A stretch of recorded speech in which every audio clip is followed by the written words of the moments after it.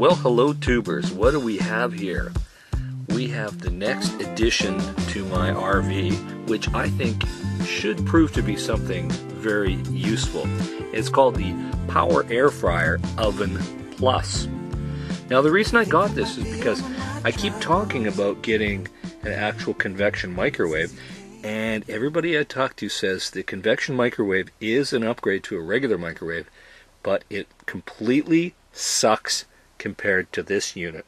And since it claims to be a 7-in-1 multi-cooker and can do all of these wonderful things, I want to see if it's true. I've talked to quite a few ladies that swear by this unit and say it's a far superior unit to many other air fryers. So we are going to find out. And we're going to do a little bit of cooking. I'm not really an unboxing channel, but this is what it looks like when you open the lid.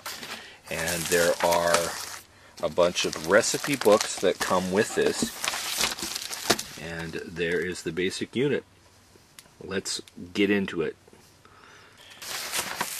And of course inside we have all the various trays that you will need to execute the 7-in-1. And there's the rotisserie mechanism, I assume. Okay, so everything seems to be here. And it's wrapped in its own plastic condom. So let's remove the plastic and see what it's like. Now take a look at this baby. I think it's very RV friendly because of the size. Perfect for cooking for 1 or 2 people. Now let's open this door now that we've taken the tape off of it. Now you can see there's more accessories inside. But for those of you who like specifications, let me tell you how wide and deep it is. 10 inches wide, and for depth you're looking at 10 inches also. 10 by 10. Fairly decent size, I would say. Let's remove this paraphernalia. I assume this is a drip tray. Let's see. Let's get that out.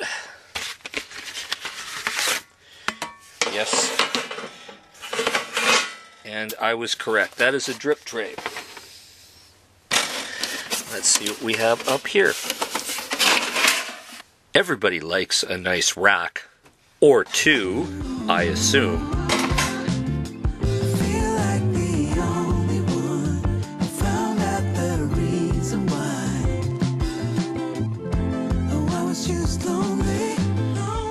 Okay, it's plugged in, and we have our racks in and our drip plate.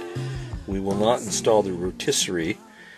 And I do like that it has a window, which is something that many RV ovens do not have. And of course, some RVs don't even come with ovens anymore. They come with a dishwasher or nothing else. So look at how nifty and clean and neat that looks. Let's put a frozen pizza in there and try it out. What do you say, folks? Now, since I already have a square pizza, I really don't have to do much other than maybe cut it in half. But I did test to see if this entire Pillsbury pizza could fit inside, and it actually could. But in case I ruin it on my first test run here, I figured I'd only cook half of it. So there it is on the top rack, and the cooking instructions is to do this at 450. And it says don't place it directly on the rack. So we're going to be rebels and break all the rules and put it right on the rack. So let's fire this baby up and see what happens. Okay, let's first close the door and look at that glowing LED. Let's get her right up to 450. Is it even allowing me to go to 450? Oh no, it cannot. Huh, okay, very interesting. So obviously the cooking temperatures are different. Oh, what's it doing? 15 minutes it's saying. It's alive! I wonder if the light will work if I push the button. Where is that light? Oh, look at that. I can see what's going on. It's wonderful. Okay, I stopped the baking process about a minute or a minute and a half sooner than I should have because it looked like it was ready to roll. As far as I'm concerned, that pizza is done. and any further it would be burned. So let's take a look and see how crispy it is. Whoa, I can feel how crispy it is. Okay, I'm going to pull it out and I'm going to show you what it looks like so that you can decide. Okay, so here we have it. I think the mistake we made was that I should not have started on the top rack. So that's my first lesson learned. But I'm going to show you the actual photographs of the underside of the crust so that you can see how crispy it is. So I'm actually quite happy with the crispiness of how this turned out. Of course, the topping is a bit burned, not much, it's still quite edible. And on the back side, and I think on the reverse side, I would call that perfect. So that was a fun first attempt for pizza. I think ribs and chicken will be my next experiment.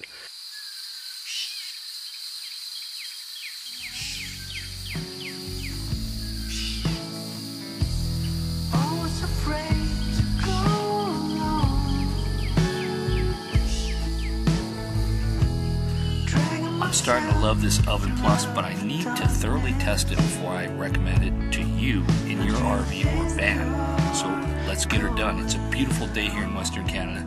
We just ticked over to April 1st, and it's about 75 degrees. It's fantastic. It's like a cool summer day. It's been hotter than Hades here in Canada for March. Unbelievable, but I'm liking it. And that's why we're doing the demonstration outdoors today. So let's put the wings in right on the rack. I say we go low rack and we take this one out, and let's just place a few big ones on top here. Now, no oil has been added and these are still frozen. Of course, they've been out for maybe a half hour, so they've defrosted slightly, just for full disclosure.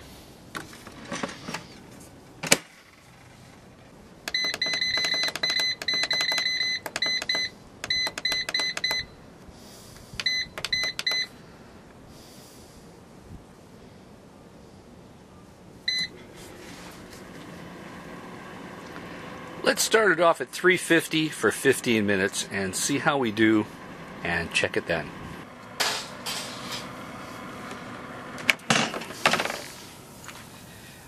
Now I'm going to flip these things just in case it helps. Got to remember, this is the first time for me doing this too.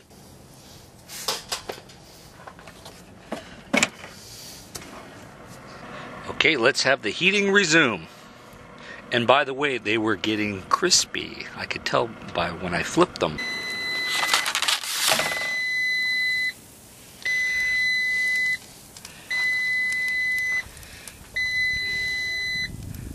So the million-dollar question is, are the wings crispy?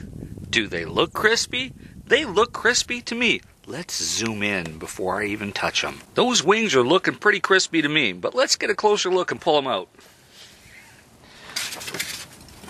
So the million-dollar question was, are the wings going to be crispy with the air fryer? They look pretty darn crispy to me. Let me kind of poke around here and move this around. They're looking really done.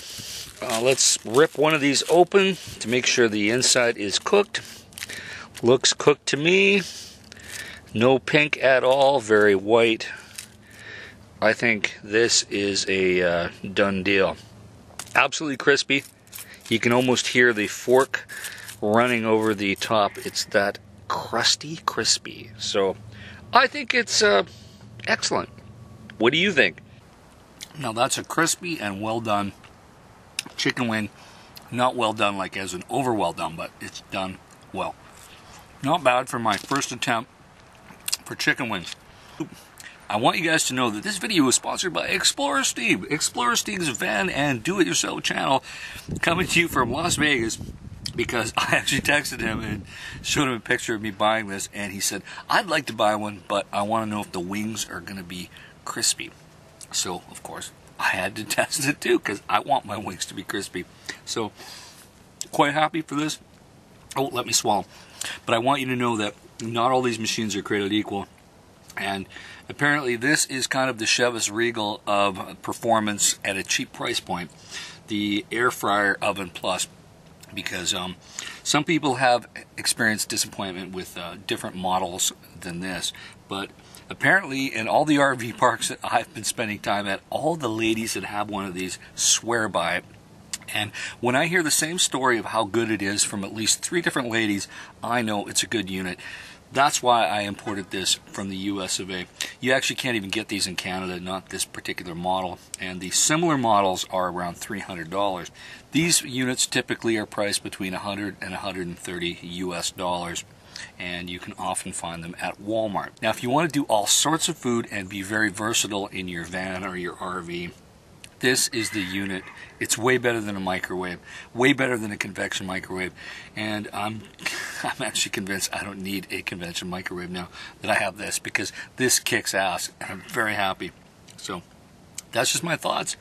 Now, your experience may be different if you don't pay attention to time, temperature, and a few other details, because obviously you can ruin even good food in this if you're not paying attention.